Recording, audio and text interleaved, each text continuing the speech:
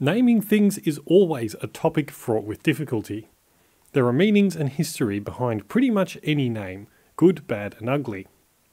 One of the most recent examples of this in Melbourne was the renaming of Spencer Street Station to Southern Cross in the mid-2000s. The station was originally opened in 1859 as a second major city terminus, just 5 years after Flinders Street. It was called Spencer Street Station after, well, its location on Spencer Street, in the western end of the CBD.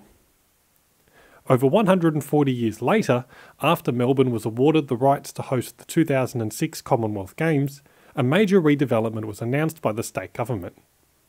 This took 4 years between 2002 and 2006, and mainly consisted of building a new wavy roof, a coach interchange and some shops. The redesign was, at best, a mixed success, but perhaps that's a topic for another day.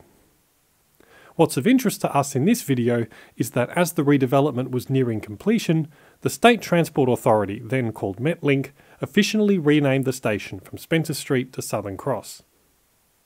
This required an Act of Parliament, the Transport Legislation Further Miscellaneous Amendments Bill, which was hotly debated both in the press and by honourable members. Some argued that changing the name would be confusing and unnecessarily alter a historic place. But the government claimed that it had in fact been renamed before.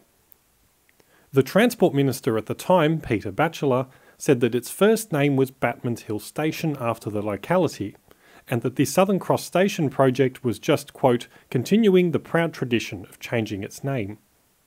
Others argued that this would break the naming conventions of other stations named after their location, for example, being on a major road or street. To this, the government rebutted that as most people would be accessing it through a new entrance on Collins Street, keeping it named as Spencer Street would just create more confusion.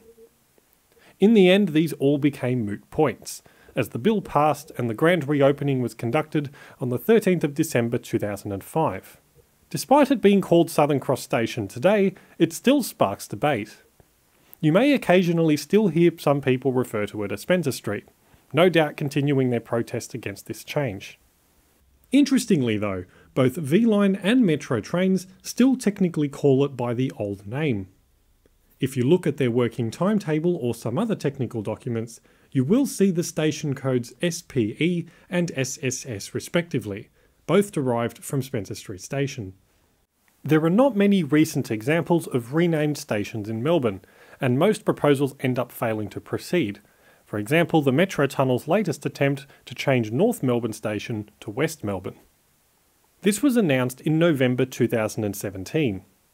The main reason given was that the existing North Melbourne Station is actually located in West Melbourne, and the new Arden Station, part of the Metro Tunnel, was being built within the boundaries of North Melbourne. However, in January 2020, this decision was reversed.